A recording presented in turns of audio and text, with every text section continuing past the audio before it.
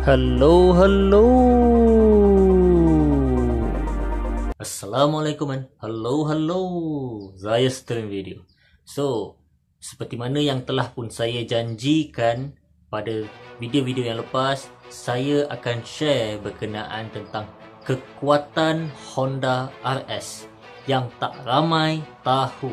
So, want to know more? Stay tuned with Zaias turn video. Baiklah, so bersama saya sekali lagi Zairul Asmawi aka Bro Zaias membincangkan tentang hal pemotoran khas untuk anda. So, Honda RS, potensi yang tak ramai nampak. Okey, so topik ni saya rasa satu topik yang sangat-sangatlah best, sangat panjang untuk diceritakan dan saya bagi korang bukan tip lah, tapi saya bagi tahu awal-awal bahawa video berkenaan tentang potensi Honda RS ini akan ada banyak part dan ini korang boleh anggap sebagai video part 1 yang mana dia akan ada sambungan-sambungannya. Sebab apa? Dalam satu video adalah satu benda yang mustahil untuk menceritakan segala potensi yang ada pada Honda RS. So, yang pertama saya nak highlightkan adalah, pernah tak korang dengar Honda RS kena buka enjin selepas keluar kilang untuk tukar barang-barang dalam? Ada ke tak ada? So, saya rasa semua sedia maklum, motosikal keluaran Honda daripada dulu zaman-zaman Honda EX5 sampailah ke Honda Future, Honda Wave. Macam motor yang di belakang saya ni Honda Future 125. Ianya boleh dikatakan sebagai salah satu keluaran yang mana rentetan daripada Honda Wave 125. Yes, motor-motor keluaran Honda memang semua orang sedia maklum adalah motor yang sangat lasak, sangat tahan. Walaupun tak ada running coolant, boleh pergi jalan jauh tanpa masalah. Dan Honda RS dikeluarkan oleh pihak Honda, Bunsi Honda, dengan model yang ada coolant. Tapi bukan cerita coolant yang saya nak ceritakan, tapi adalah sistem yang ada pada bahagian enjin dia, fokus enjin atas ataupun bahagian head dia, yang mana ianya menggunakan sistem DOHC. So, video kali ini saya nak khususkan kekuatan DOHC itu sendiri. Sebab apa? Saya faham dekat Malaysia ni kita tidak terlalu memandang kelebihan DOHC ataupun sistem yang ada pada bahagian head Honda RS150. Kalau dekat Thailand, negara kacah putih, kita tengok motosikal keluaran Honda ataupun senang kata macam ni lah, di negara gajah putih, teknologi DOHC diguna pakai sebagai senjata diorang untuk berlumba di atas litar drag. Tak kisahlah 200 meter ataupun 402 meter. So, nampak tak? Dekat sana kalau kita tengok dekat negara gajah putih, mostly dragster, tuner, bengkel akan memilih motosikal yang menggunakan sistem DOHC. Yes, dan menariknya dekat sini adalah motosikal yang diorang pilih dekat sana adalah motosikal keluaran Honda juga. Okey, so motosikal keluaran Honda yang dipilih dekat sana, kalau kita tengok dia punya tahap modifikasi memang advance, memang sangat-sangat advance. Dan apa yang boleh saya katakan, tahap modifikasi yang advance ni sebenarnya adalah hasil daripada sistem head yang ada pada Honda RS tu sendiri, yang sebenarnya boleh support sistem-sistem double throttle body dan sebagainya. So, sebelum saya go through terlalu detail berkenaan tentang apa spare part yang mana mungkin saya akan ceritakan pada video-video part 2 ataupun part 3, saya nak ceritakan dekat sini adalah Honda RS menggunakan sistem DOHC ataupun mempunyai dua camshaft, yang mana kalau dekat Malaysia ni orang tak pandang pun sistem DOHC ni, macam tak ada harga pun. Sebab apa? Kalau pada waktu pengeluaran kita tengok Honda RS150 ni dikeluarkan dengan harga yang sedikit mahal berbanding dengan motosikal yang lain. Okey, tapi hari ni Honda RS harganya dah pun turun. Bukan turun lah, basically sebenarnya motor-motor saingan telah pun naik harga. So, ruginya dekat sini adalah orang tak nampak kekuatan DOHC itu sebenarnya. So, fokusnya hari ni saya nak ceritakan apa itu DOHC, kekuatan DOHC tu daripada mana, dan saya nak nampakkan sebenarnya kekuatan DOHC tu yang orang memang tak nampak sampai ke hari ini. Baiklah, so sedar ataupun tak sedar, sebenarnya sistem DOHC ni adalah sebuah sistem pada bahagian enjin yang mana telah pun diterapkan pada sistem-sistem kenderaan 4 roda, tak kisahlah dekat Malaysia ataupun worldwide. Dan yang mana kalau kita tengok secara fokusnya, sistem superbike juga menggunakan sistem DOHC. So kenapa sistem DOHC ni dipilih sebagai satu sistem yang lebih sesuai untuk menghasilkan sebuah enjin yang berkuasa lebih tinggi dan sangat efisien? So pendapat saya yang pertama, dan ini juga adalah fakta, yang mana adalah enjin DOHC mampu memecut dengan sangat baik pada RPM rendah dan boleh memecut 2 kali ganda lebih baik berbanding enjin SOHC pada RPM tinggi.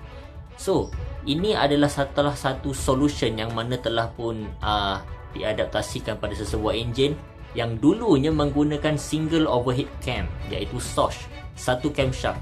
Kini dijadikan 2 camshaft, yang mana pecutan kalau sebelum ni hanyalah pada peringkat RPM rendah, tapi kini pada peringkat RPM atas pun support, malah dia punya performance adalah sangat-sangat baik. So basically motosikal yang boleh memecut pada top speed yang tinggi di RPM yang tinggi adalah motosikal yang menggunakan sistem DOHC 4 lejang. Okey, so saya rasa mungkin ramai lagi yang masih belum nampak kekuatan DOHC tu instead of sistem SOHC yang mostly ada pada motosikal biasa. Macam motor kat belakang ni sistem SOHC. Okey, so sistem DOHC ni adalah sistem yang mana kita tengok ianya adalah hasil daripada upgrade, iaitu dia berjaya menutup kelemahan-kelemahan yang berlaku pada sistem SOHC. So saya sebutkan satu contoh. Kalau korang tahu model Nissan GT-R R34 Skyline ataupun R33 Skyline.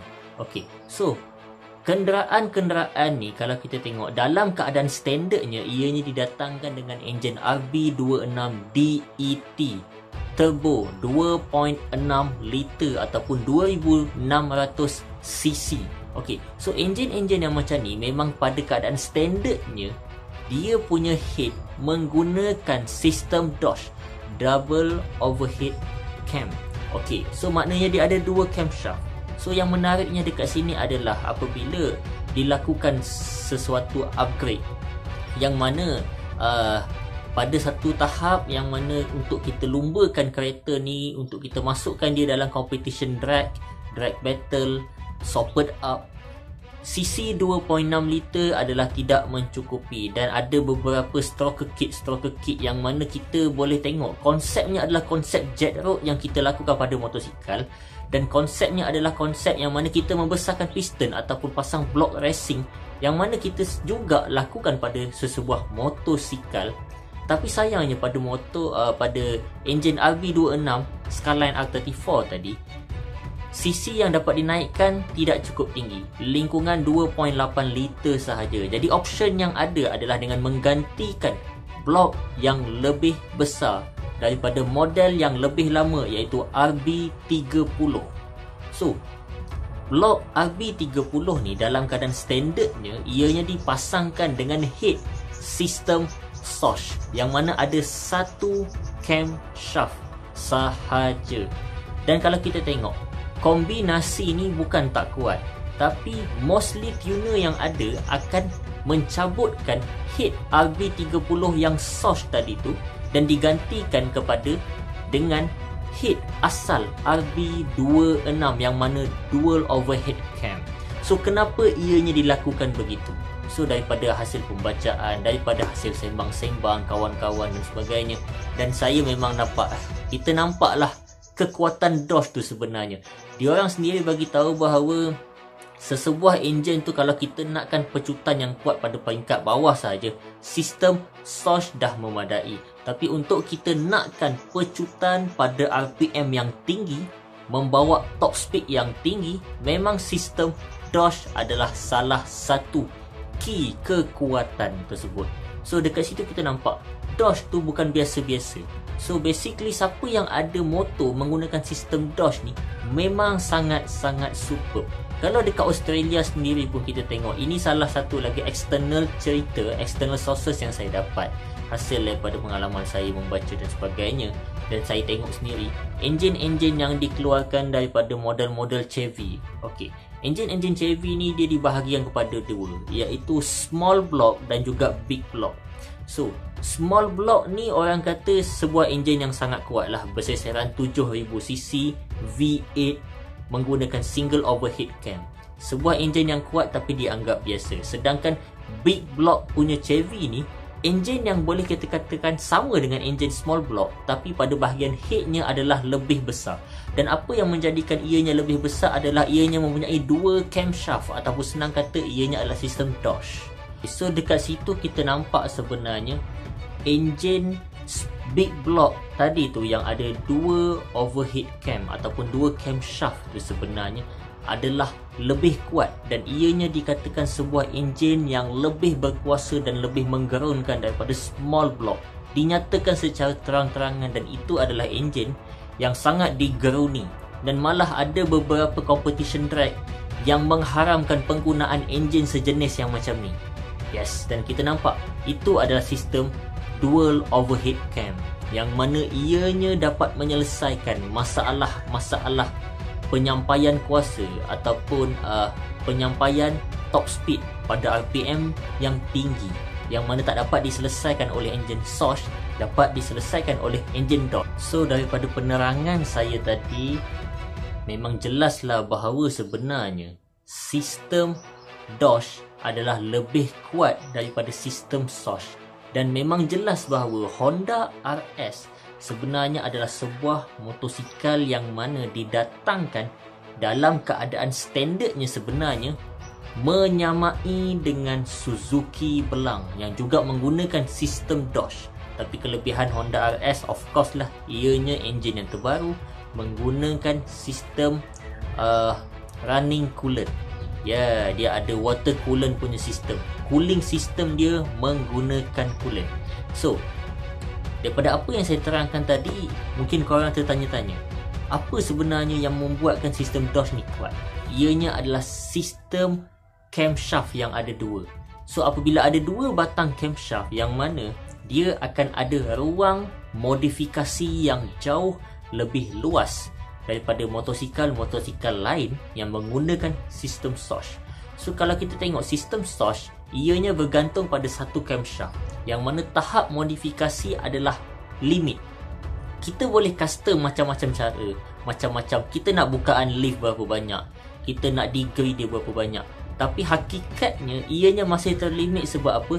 Hanyalah satu cam itulah yang boleh digunakan untuk menggerakkan ke semua valve-valve yang ada. Sama ada dua valve intake dengan exhaust punya port, ataupun enjin-enjin yang 4 valve, 2 intake, 2 exhaust port.